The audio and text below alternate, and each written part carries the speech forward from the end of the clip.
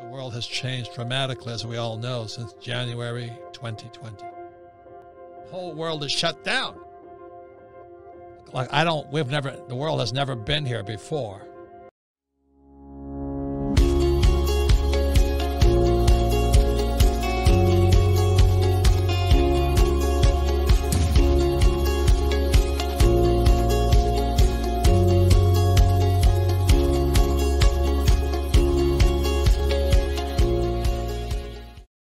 I always borrow to invest.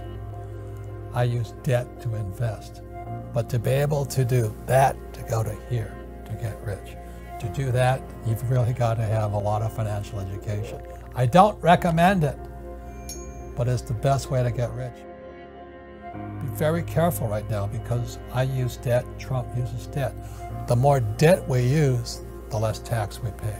That is why I love real estate. I can use debt, pay no taxes, make a lot of money. So that's really what I teach. I don't recommend it, but for those of you who understand what's called an infinite return, it's the best way to get rich, but you have to have a lot of financial education. As you know, our school systems teach us nothing about money. Nothing. It's pathetic. You know, they have financial literacy courses today. Well, that's not financial education. You know, it's really pathetic. And what's happening for most people today is, you know, they follow that age-old mantra, go to school. What do you learn about money in school? Nothing. Get a job. Well, jobs are disappearing. Not only that, is that with artificial intelligence and G5 coming, more jobs are going to get wiped out, plus with driverless cars, more jobs are getting wiped out. So why would you go to school to get a job? And then work hard for money, but pay taxes. Taxes are going to keep going up, sports fans.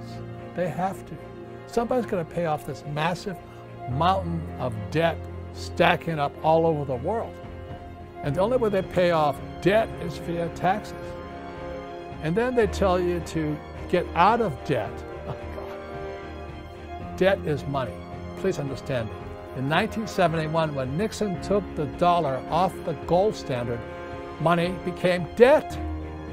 So the rich know how to use debt to get rich. And that's what I do. You choose. The rich use debt to get rich, and the poor and middle class get wiped out because they're in debt.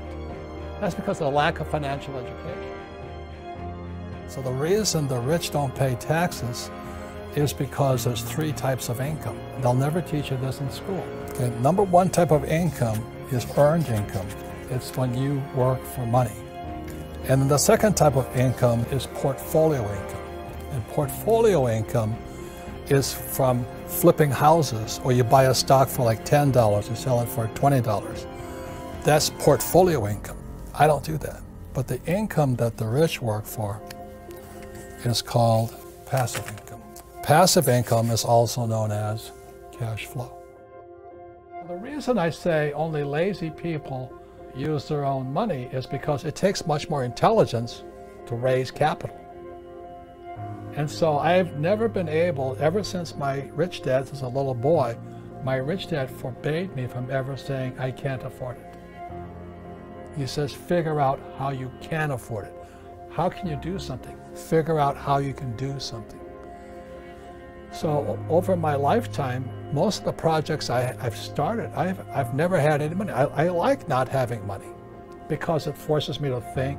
I get creative. I have to educate myself. I have to talk to rich guys. Hey, how'd you do this? How'd you do that? How'd you do that? And what has happened to me, I just turned 72, I've never needed money. First way you understand risk is you look in the mirror. It's who's looking back at you.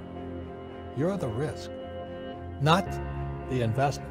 For example, I invest in a lot of real estate and say, oh, real estate is so risky, it's nothing, I'll buy ETFs. So you play it safe, but you'll learn more by investing in real estate, right? Because you'll make more mistakes.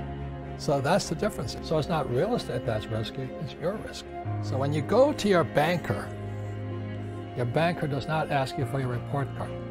So when a banker asks you for your financial statement, they want to see how smart you are here. This is my message to anybody, including millennials, is where is your head?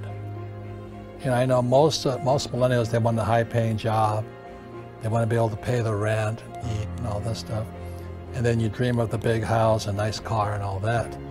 But that's why 99% of Americans are broke, because their heads are in the wrong spot. So when I asked Kim if she would take an accounting course, it was just 2 days. You know, I wanted to see if her head could get into the asset column.